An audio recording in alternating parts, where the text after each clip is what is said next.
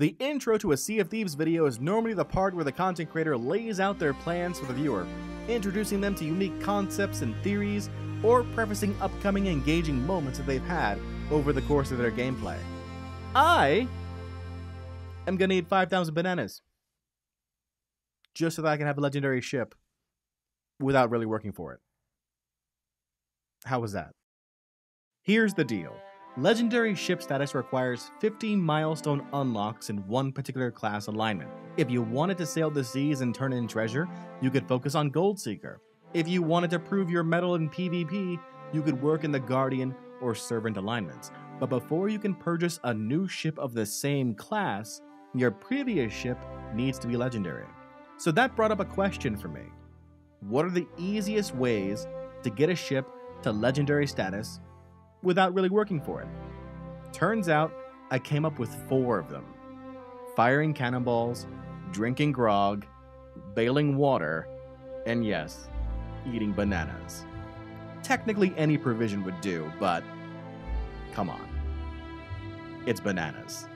First, I tried the Cannonball Method, which requires 75 cannon shots per level. This has actually gotten easier with the recent update boosting starting ship supplies. And thank you to subscriber and friend Lee Cross, who provided some great alternative angle shots in B-roll that will sadly mostly go unused. Sorry, bud. It took an average of 3 minutes and 15 seconds to clear my guns. That means 50 levels of this would take just under 2 hours and 45 minutes of straight shooting. But overall, I believe Sea of Thieves players would agree that's not a terrible amount of time of grinding for what amounts to a legendary status. But we've still got more to experiment with.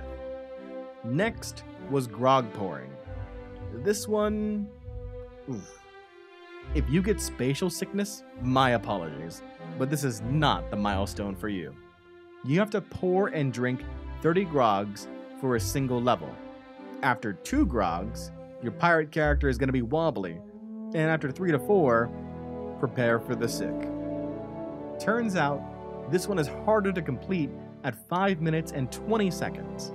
That means 4.5 hours of nothing but drinking grog, trying to get your wobbly character back to the barrel, pouring yourself another, and going again. Yeah, not for me. I thought that the bucket method might be a good option, and it still might be. But my problem with it turned out to be forces outside of my control. You see, in order to get water into the ship, I had to damage it. Luckily, the ship spawned with fire bombs, so no problem there. But then the combination of managing the fire so that it actually causes enough holes without killing me, and the various levels of water, meant that this particular milestone is one better left when you have a partner involved. And now the moment you've been waiting for. I decided that to make things just a little bit easier, I'd buy a fruit crate from the local Merchant Alliance representative at the outpost and eat from that instead of eating from the barrels. Yes, it costs a little more gold, but I think the camera shots were worth it in the end.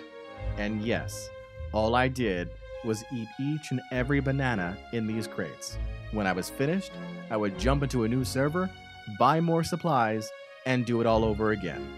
It takes only 1 minute and 30-ish seconds to finish a crate. 90 seconds a level. 50 levels. I'd have my legendary ship in just a little over an hour. Worth it.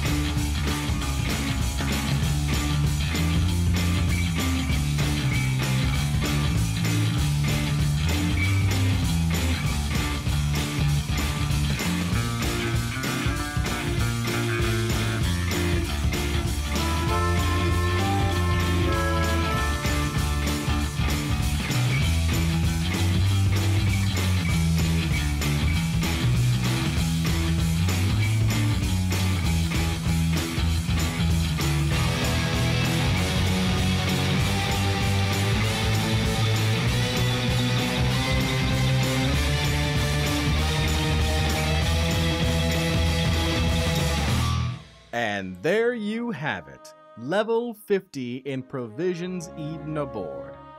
5,000 bananas later, we have our legendary ship title, the Legendary Hunter.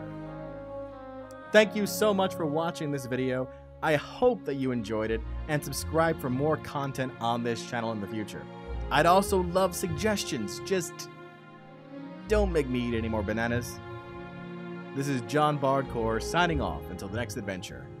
So long, and take care.